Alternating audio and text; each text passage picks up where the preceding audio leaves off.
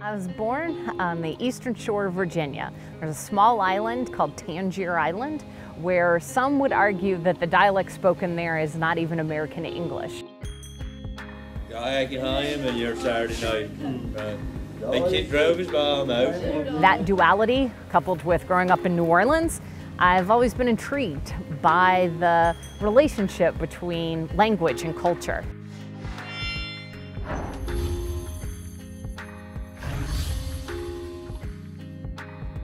Dr. Sonja Pruitt-Lord serves as the Associate Dean for the College of Health and Human Services.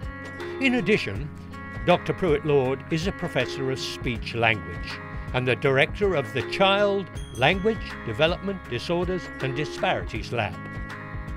Kind of the purpose of our lab is to work together to eliminate health and educational disparities with children in the early elementary ages. And that includes really focusing on our children from diverse backgrounds. On average, 2 children in every classroom would be diagnosed with a language disorder.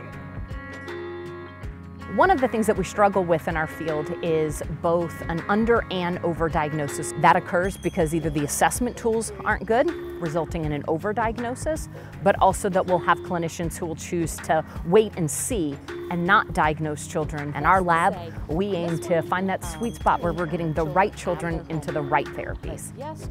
As a nationally recognized and extensively published researcher, Dr. Pruitt-Lord provides valuable mentorship to graduate and PhD students.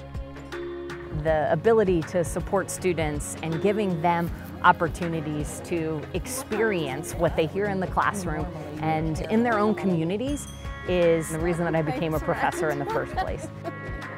My goal is that when students leave here, they leave with a set of tools that allows them to make the world a better place for the kids that they're serving.